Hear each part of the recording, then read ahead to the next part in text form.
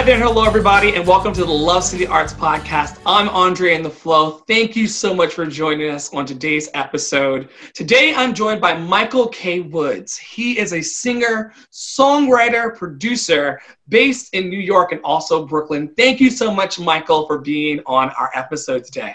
Hi, Andre. Glad to be here. Yeah. Glad to see you. Glad to see you. When I saw all of your social media posts and the light that you were putting out into the planet, I knew that I had to have you on.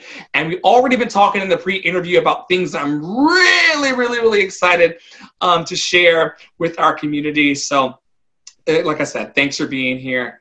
What are you doing today to share your art with the planet? Yeah, so I'm working on a project called Primal Instinct. Primal Instinct, I've been putting a lot of promo out. I think that what you probably might have seen on my social media accounts with me like dancing in this very avant-garde type video, everything for basic art.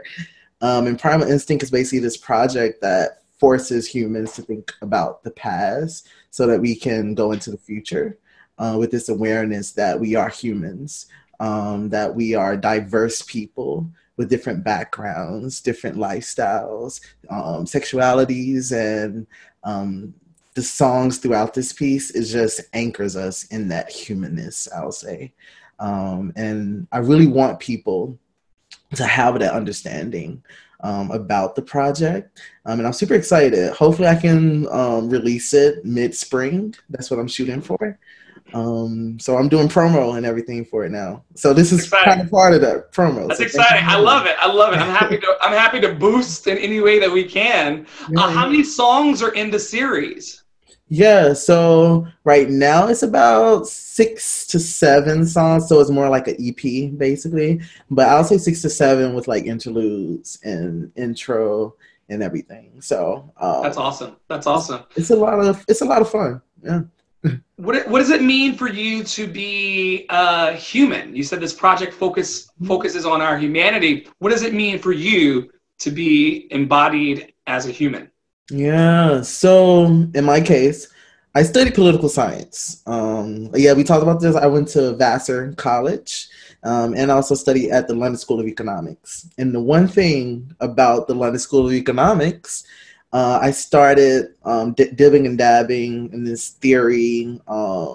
This theorist's name is Karl Polanyi, and he basically had this idea of like what happens when humans feel like they're being detached from these institutions that are in place within free market capitalism. So basically humans push back all the time when that happens. And I think you see that happening today. So that theory by this white man, really impacted me. What's his name again? His name is Karl Polanyi, and the book that I read was called The Great Transformation. I actually did an article about this theory in the article about the Amazon headquarters.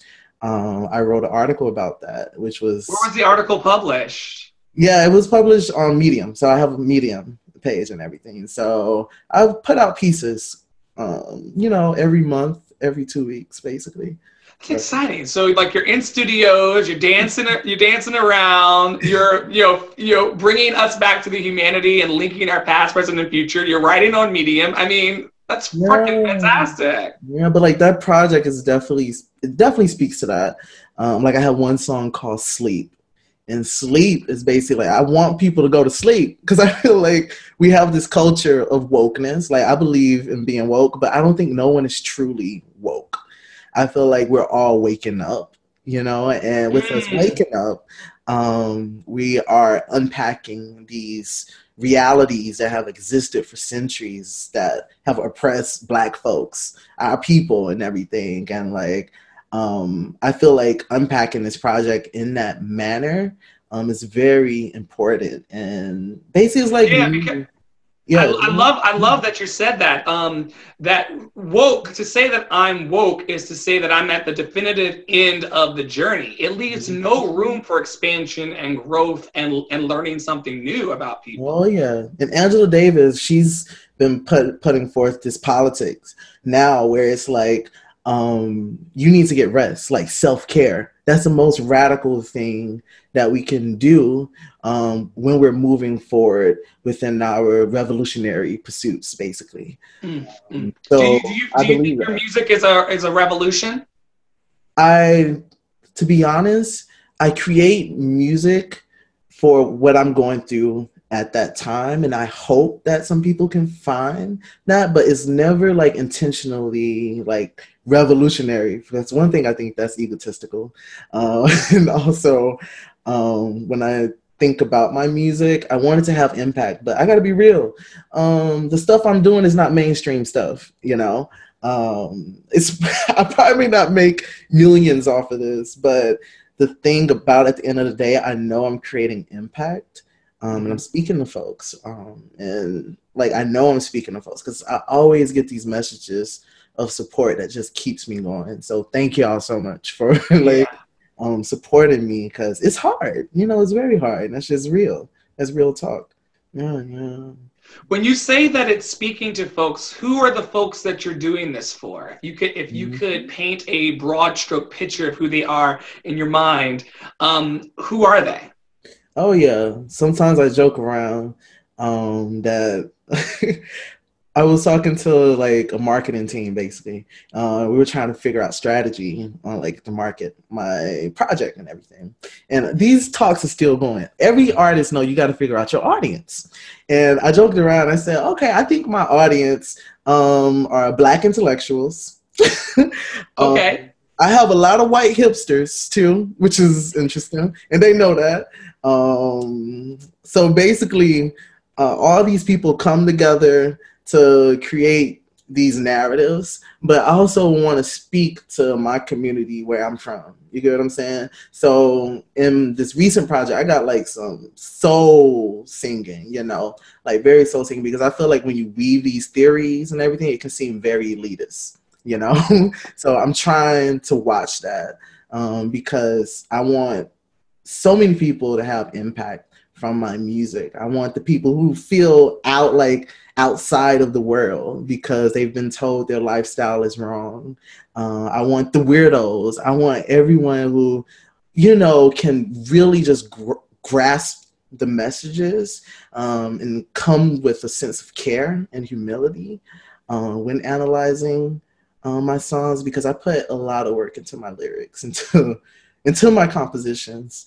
It's just not a simple project, or none of my projects are, I don't think. Right. Yeah. It sounds like you're developing them for a self-aware mind, people that are trying to do introspection and self-healing and actually pay attention. Yeah, and it's hard. It's super difficult to craft these audiences because I feel like in mainstream media, people want you to know, you know, what is your audience. And I'm still unpacking that too, because I feel like I get so many people who are engaged with my work, you know, and it's hard to really just come to terms with that, I think. Yes. Yeah. Yeah. When did you first fall in love with your art? Like, when did your art first find you? Oh my goodness. Dude, this is hard. I feel Why? because I feel like when did I first start? Oh, okay. I'll say when I was like a child, like 4 or 5, basically. My mom, she studied music. She went to conservatory. Like she's classically trained. She has a very different background than me. Like I'm not, you know, classically trained. I mean, I started becoming classically trained. Like I said, when I went to school and everything. But with her, she was always like playing hymns, classical pieces in the house. You know, that's such a privilege. Like I always think about how much of a privilege that was, that she used to like take me to these ballets. Like I remember seeing Alvin Ailey in middle school, and that just changed my life. I was like, oh my goodness, I want to be a dancer. And then that was amazing. I don't think I'm as good as an Alvin Ailey dancer, of course, but like we're all Alvin Ailey dancers in our hearts. Exactly. That's how it works. And plus, their fitness regimen, like I got to get on board with that because I don't know. I don't know what they doing, but they doing a very great job. Yeah. What was I saying? So basically, my mom, she used to play these music and songs, and she recognized I used to like pick out the alto part rather than the melody in songs. Hey, so yeah. if you know, like you're a singer, the alto part is pretty difficult. Like that's like a difficult. It's complex for the viewers and listeners. The alto part is one of the most complex lines to follow. Yeah, it's very weird, but the altos, they're like the soul of the choir, you know? And with them being the soul of the choir, I was like, I want to be, you know, with that soul. And I remember in choir rehearsal, she was like, how about you direct this song? Yeah, I was like this little child, like directing songs and directing like choir. And like, it sounded good. That's when I knew, like, I want to do this. Yeah, like my mom, she's the bomb, like, and so much inspiration in that woman. So much inspiration. I love it. I love it. So you started off as a kid directing the choirs, coming up, you know, under the wing of your mother, a classically trained artist. And then when did you start making the transition out of just doing it for fun into like, you know, something that was actually a day-to-day reality for you? Oh yeah. So I was part of this group called Clovers and Company back in Georgia. Clovers and Company is an amazing group that's part of Georgia 4-H. Have you heard of Georgia 4-H at all? I mean 4-H at all, the 4-H? 4-H is like the kids that are in the garden, right? Yeah, like agriculture and everything. Yeah, in my case, you're like, actually, that's actually called agriculture. Thank you. No, but I got you. I got you. But like the thing about it, with me, I did the agricultural stuff because I think farmers, they need to be respected. They provide so much food for an entire population, and I think it's important to respect farmers, even though I don't agree with some farmers' politics. But like the thing about wait. Now I have to ask. Like, go ahead. If you put the star on it, I'm going to go to the bottom of the page. Please do. What is the politic of farming that you don't agree with?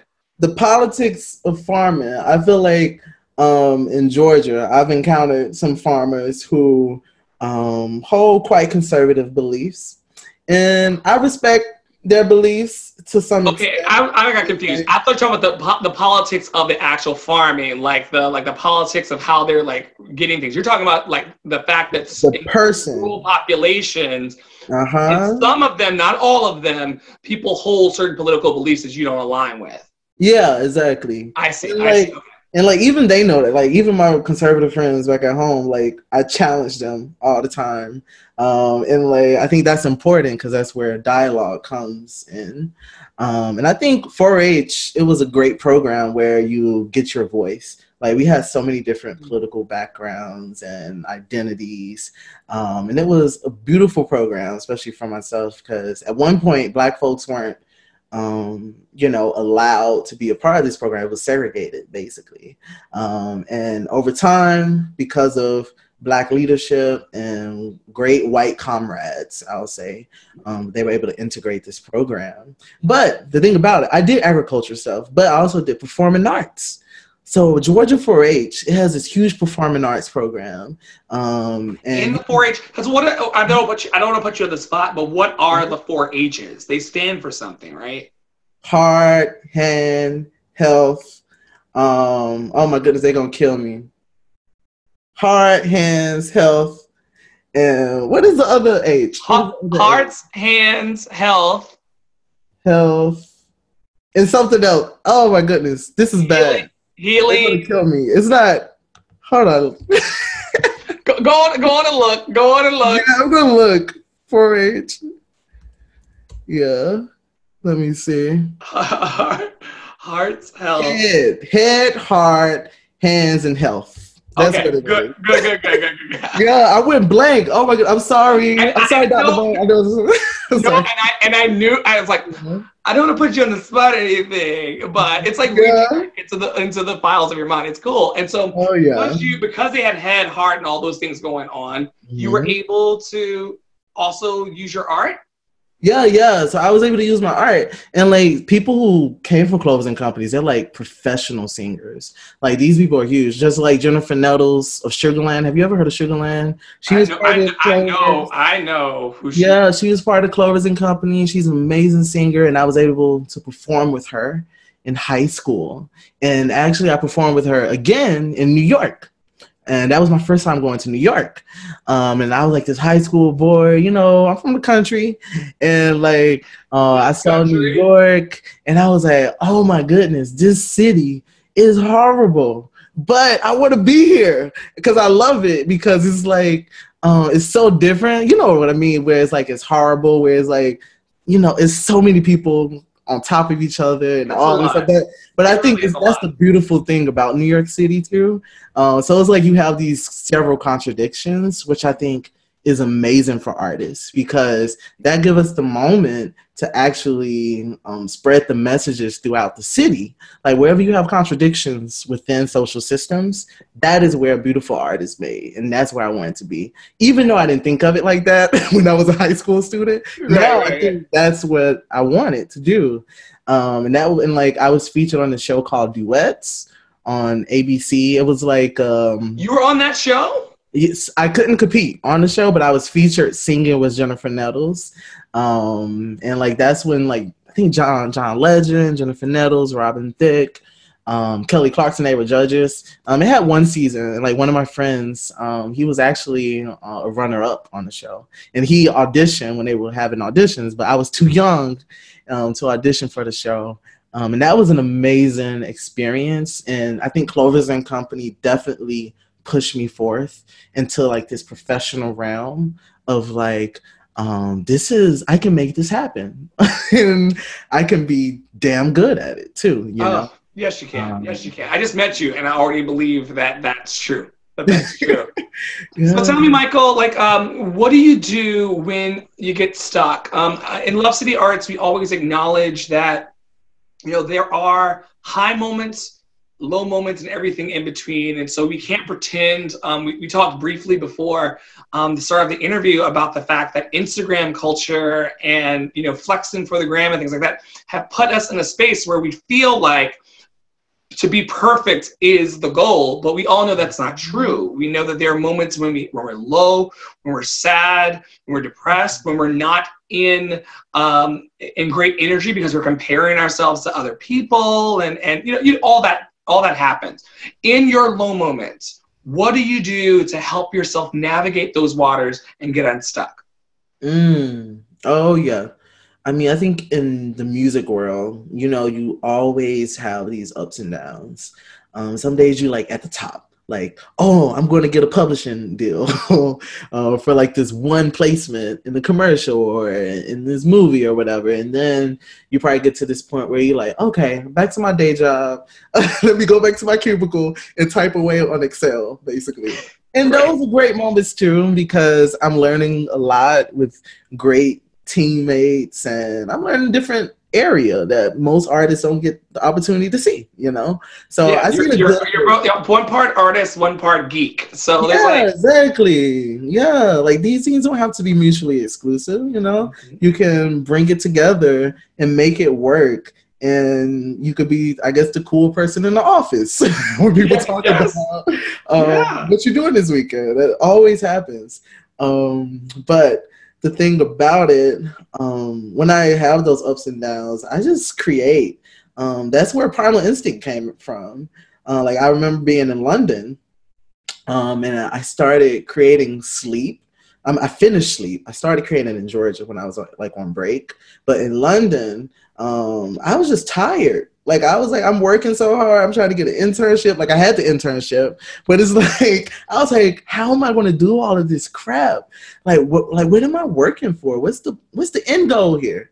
Mm-hmm. And when I found out the end goal really isn't a thing, like you're always just working. You always got to create. Always got to create, because that's how you get noticed. That's how that's how I was able to get in contact with you. You get what I'm saying? Yeah. Because we came across each other's content. And I think you contacted me on Twitter, and like I actually don't use Twitter that often. Oh, that's right. You were the one that I had to chase down. You were like, I don't really come over here much. My apologies. I don't come over to this sandbox. And I'm just like, oh, but I'm gonna find you. Yeah, I need to be more active on Twitter though. I know, but it's just like Twitter. It doesn't seem as positive to me. It's an I think absolute Instagram for sure. But it's only. But here's my challenge to you on this podcast and television show. If you're in the space, it's a little less negative than it was before you entered it. Oh, I love that. Okay, so you know I need what I mean? Like, yeah, because I go there seeking out artists to connect with that are just in my vibration, and so I read things from you, and I was like, oh yeah, like I'm really down with him. Like this would be great to connect, and so it's what you're looking for, and that's a metaphor for life. Whatever you're looking for, you're gonna find. You said that when you get stuck, you like to create. So are you keeping your laptop with you all the time? Is there a notebook that you're keeping for when you're inspired to kind of dig yourself out? Like, what's your process? So let's say if I have a song or something. For one thing, I'm always playing piano when I'm like off, I don't know, just every free moment. I always build with like the chords. And once I get the chords, I end up putting the lyrics to it. Let's say if I'm just on a train or something, I don't carry around a journal. And I feel like most people, they see like an artist, they're like, oh, they must carry around a journal every time because, I'm artsy and all this stuff. But it's not like that. You're like, not this artist, not today. No, not this artist. Because I'm like, I got my gym bag and all this stuff. I don't need another thing. I probably got a book. But it's just like, I use my phone and I use my notepad. I love my little notepad on my iPhone because I'm able to type right on the spot. And you can use your notepad anywhere, just about. And I create those lyrics. Sometimes I'll record the chords using the voice memo function on the iPhone, and I use that. And I'll just be playing it over and over in my head, and I try to write lyrics, match lyrics to it, in the most random moments. Like I remember one time I was out partying, I think somewhere in Bushwick, I forgot where, but like I remember I just stepped out because I had this amazing idea for a song. I was like, yo, I'll be right back. I need to go outside. I need a breather. I remember I was sweaty and I was just a mess, but I have those moments. And my friends, they recognize like, Michael, you need to recharge, because I'm an extrovert, but I'm also very much so need those moments to recharge. But I remember I had that burst of creative energy, and I was like, I was outside for about 30 minutes just typing away on my notepad. Yeah. So it sounds like another teachable moment in there. Is that like one way to get yourself unstuck from a creative block, or to allow the creativity to flow through you, is that in those moments when you feel inspiration, go for it. Like evacuate. Like just leave. Go outside. Take that 30 minutes in order to make it happen. Oh yeah. Because if you don't have those moments, you'll drive yourself, I don't know. I don't like using the word crazy, but like, I knew you were tiptoeing around that word crazy. I was like, yeah, there's something in there. And it's like the politics of farmers and the word crazy. It's not. Yeah. I'm one of those. But it's like, you'll drive yourself mad, because every single day we're working, trying to find something to do next. How can I pay my next bill? Just like I pay rent. Last night I was like, ooh, this huge chunk of change is going to happen every 30 days for like the rest of it. Like, I saw a meme on Facebook. They were like, why do we have to pay rent, the same amount of rent for February, and February is the shortest month? You hear what I'm saying? You're right. We should have got a philosophical stuff there, Michael, you're so deep. You're so deep. You're so deep. Where can people find more of your deepness and dopeness on the internet? Yeah, so Instagram, I'm at Mike K Woods. I'm not MIKE, but MICHK Woods. Someone actually took MIKE. But like, I'm at Mike K. Woods. You can follow me on Twitter there. Also Facebook, same thing, at MICHK Woods, consistent all across platforms. Spotify, I have a very old project on Spotify called The Beginning. And that was literally the beginning. But I'm glad I did it because that started getting traction. Like Soul Train wrote a review on that, and that was really great. Yeah, that was my first project. That was like in college. Cool. Yeah, That's amazing. And so we'll check you out on all of those channels. We'll be sure to listen to you on Spotify. And then of course we'll be looking forward to your project that's coming out next. Yeah. That's amazing. It's a very exciting time for you. We're really, really glad to have met you. Yeah. Sincerely. I always end every episode with the same 3 fill in the blanks. And so I want to hear what your answers to these are. No pressure, okay? Love is. Love is empathy. Yeah.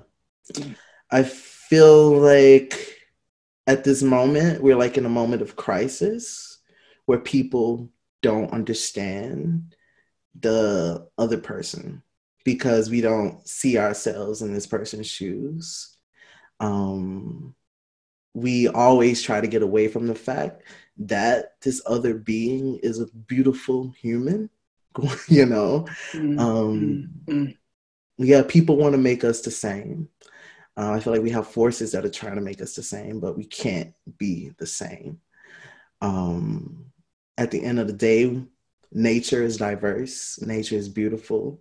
And if you show that empathy for that other person who's a stranger, this world will be a much better place. I really do think that. And I want to be a part of that diverse narrative. I am a part of that diverse narrative, you know. But I always try to give myself, exercise those empathetic muscles for sure. Yeah, to see myself in the other and the other as myself. Yeah, and that's when true love comes out. You know, I think Cory Booker, he said something about tolerance. Like he was like, he don't like using the word tolerance because in a way, like you got to tolerate somebody. Like, right. Like what's up with that? Tolerate somebody like that that's not love in its true form, you know. That's not the love that I know, especially within the Southern context. Like my love is like, oh, come into my home. You want some food? You want this? You want that? You know, and it's like that love, ooh, it's a beautiful thing, you know. It is a beautiful thing. Oh wow. Joy is. Wow. Joy is, oh my goodness, family. Yeah. Joy is family. I've been watching this show. You know the show called Pose? Oh, love Pose. Yeah, I just started watching Pose. You late to the party because the category is you late. Yeah, and like the thing about Pose, these folks, they had, you know, they were outed. They were, you know, I just hate it when people don't love their child and they just throw them out the home, basically, because of who they want to be or their lifestyle choices. But these folks in this show, they chose their families, you know. The houses. The houses. Pose is all about these houses that came together of queer people and trans people in New York in the 80s. Yep. And their chosen family dynamic. It's amazing. Check it out. So go on. It's really great. And with them, like the love that existed, the joy in these houses. I mean, also, you know, you didn't have so much joy in the House of Abundance, I believe. It's people, y'all watch the show. I'll just don't you spoil it for them. I don't want to say everything exactly. But like the thing about it, the joy in these houses, even in House of Abundance, there was some joy, you know, at one point. There was a sense of love and care in that house, even though it it was very different. But then you had the other house. What's the other house called? Eleganza? Yeah, the Or is that one a real, no, that's that's a more real, like a home. I think Eleganza is a real house. Yeah. House of Abundance, and then Yeah. oh my goodness, I forget the houses. I think Eleganza is like a legit New York Yeah, house. So let me not get step on that great. But yeah, yes, but like in this other house, they were like she was building a home. You get what I'm saying? And I feel like they had so much joy, you know, after their lowest moments. You get what I'm saying? And even my own family, like there's so much joy in my family. I mean, even not even my intermediate family. I'm talking about my friends, my people who push me to be better than myself. You know, I love when people are honest with me. They be like, Michael, okay, I hear you out, but you can do better. You know.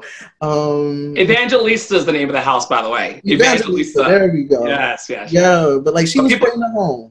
Yeah. But you said there are people that are pushing you to be better. Sorry to interrupt. There are people that are pushing you in your circle to be better. To be better, and I definitely consider those folks family. And like I think New York, when you're here by yourself, you get to choose another family. You get what I'm saying? And yeah, be picky too. Like this is who I want around me because their energies are great. Yeah, if your energy is toxic or you know you about that ego, I don't want that energy around me. Like I don't need that energy. And I mean. Just like how you were saying the vibrations, it's important, it's so important. And you can literally feel those vibrations off of folks. I call it like a Southern intuition, a Black Southern intuition, I think, where it's like I could spot BS a mile away. Exactly. And all my friends know that. And we're really with each other. And I could tell that you're not playing any games either. You're like, look, I saw it, I know it. That's all I need to know. Like, it's good. It's good. Exactly. Your last fill in the blank is freedom is. Ooh. Well, freedom is revolution, I think. Okay. So you can't do a mic drop like that. Like what do you? I see you with the Obama mic drop. What do you mean when you say freedom is a revolution? What are you meaning? A revolution of what? Oh yeah, everything you just mentioned. This radical love, the idea of true joy, the idea of like being conscious about the problems at hand and trying to fix it on a daily basis. You know, creating a revolutionary politics that love everybody. I truly mean love every single person. And I feel like in order for things to change, we got to make some noise. I really do. And I hate, like with me, I'm a political science major. I always talk about politics. Like, so I'm sure the news is charging you all the way up. Oh yeah, it's a lot. It's a lot going on. And I feel like people come up with the most lukewarm analyses when they talk about these moments, you know. They only grace the surface of these contentious moments, but it's so much deeper. Everything is systemic. Everything needs to be analyzed in a nuanced manner. And I think artists, we're part of that. Nina Simone said, you gotta create for the times, basically. You know, that's not to her exact words, but basically like your music gotta reflect on the times. And I try to do that. I really try to do that. And I know I'm gonna fail over and over again. And I know I'm gonna have some successes in that. And I know I'm gonna make people uncomfortable. But I think freedom is revolution. Freedom has always been about revolution. Yeah, a beautiful revolution. Yeah. Beautiful. Well, thank you, Michael K. Woods, for bringing your freedom and your revolution into our show today. Like, I'm so grateful to have met you and so grateful to have had you on. I'm so glad that I was able to do this. And thank you for the work you're doing. Yeah. Thank you. Thank you.